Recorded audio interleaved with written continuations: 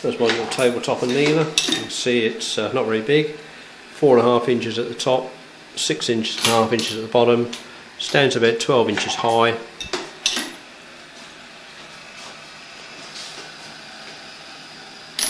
Right, 9 inches across. With a digital readout here for the speed control, and this is elapsed time in hundredths of a second of the cartridge in the flame. Drops down into the flame and rotates 4 times in the flame, and then drops out the bottom. The hopper takes around about 90 308 cases, or maybe 120 130 223 type cases.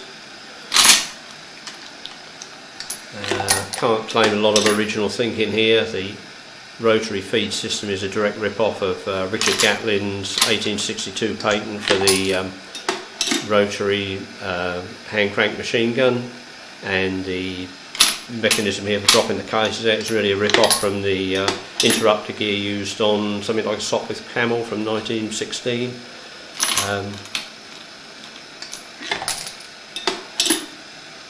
Easily swapped from 223 to 308 or 284 type cases.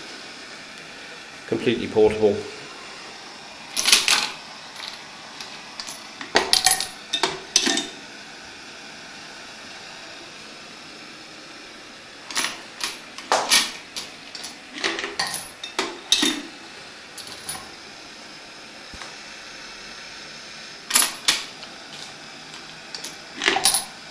At the moment we've got 308 cases. You can see they win about just 7 seconds going in there, 7.1.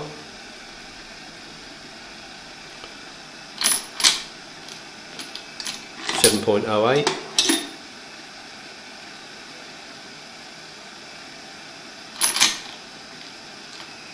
.12. If we speed it up, this is maximum speed there.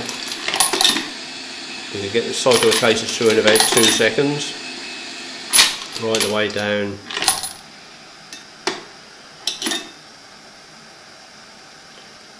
And they're still rotating there. The cases still turn 4 times in the flame, but they'd be overcooking there.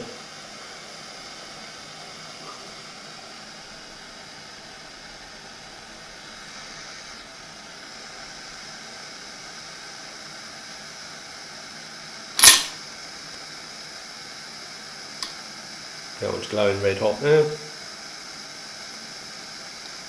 That's gone in the flame for 30 seconds.